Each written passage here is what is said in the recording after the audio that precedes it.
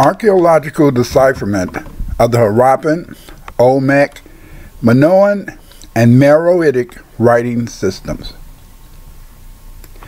Since 1977, I have deciphered many ancient writing systems and languages.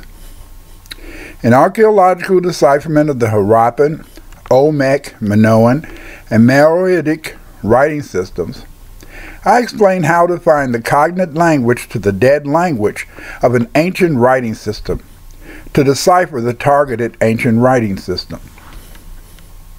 Although it is alleged that Africans were always illiterate, archaeological, historical, and epigraphic evidence indicates that Africans invented many writing systems and that these writing systems were used from ancient times all the way up to the present. In archaeological decipherment of the Harappan, Olmec, Minoan, and Meroitic writing systems, you will learn how I deciphered the Indus Valley writing, Olmec writing, Meroitic, and Linear A. The reader will learn how the decipherment of ancient languages demands that you have to 1. Understand the history of writing, 2. Understand the history of an area or region where the language was spoken, and, if possible, influences of diffusion in that particular part of the world. 3. Understand what people from the old world may have influenced the region where the undeciphered writing was found. And 4. Have a strong desire to learn a new language. In archaeological decipherment of Harappan, Olmec, Minoan, and Meroitic writing, I explain how archaeological evidence indicates that African literacy began in the Sahara over 5,000 years ago. This earliest form of writing was a syllabic system we call Thinite that included hundreds of phonetic signs which over time were shortened to between 22 and 30 key signs and used as a syllabary by the Mandi people of the Fezzan and Niger Valley, Dravidian-speaking people in India, the Sumerians and Elamites in Mesopotamia, the She or Olmecs in ancient America, the Egyptians, Meroites, Phoenicians, and Ethiopians. In archaeological decipherment of the Harappan, Olmec, Minoan, and Meroitic writing system, I explain how the various African writing systems are based on the Thinite script. The Thinite script was first used in Nubia. Variant forms of this writing was later used by people belonging to the C group culture of Africa, who later migrated into Eurasia and the Americas.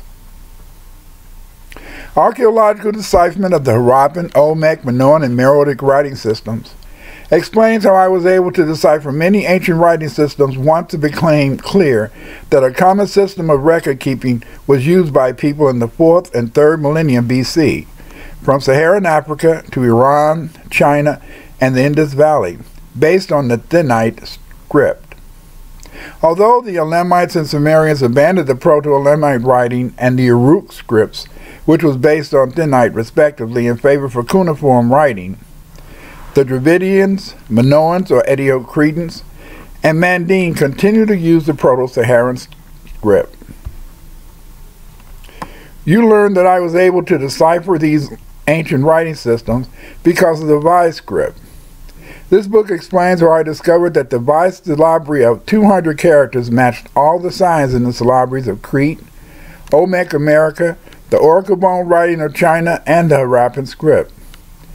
Due to the genetic linguistic unity of the people who made these signs, when you gave the signs in these diverse areas the phonetic values of the Vice signs, but read them in the Dravidian or Mandine language, you could read the ancient literature of Crete and the Indus Valley. Thus, the syllables which retain constant phonetic value derived from Thinite was used by different groups to write their own languages. Many would-be deciphers have assumed that it is almost impossible to prove a genetic linguistic relationship using data of comparative recent time death. But this view of archaeological decipherment is untenable.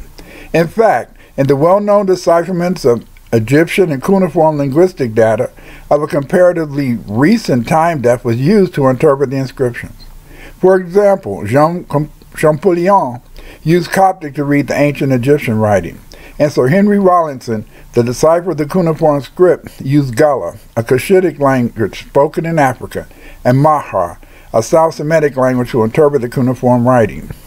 This meant that we could read the Proto-Saharan writing using recent Manding and Dravidian linguistic data.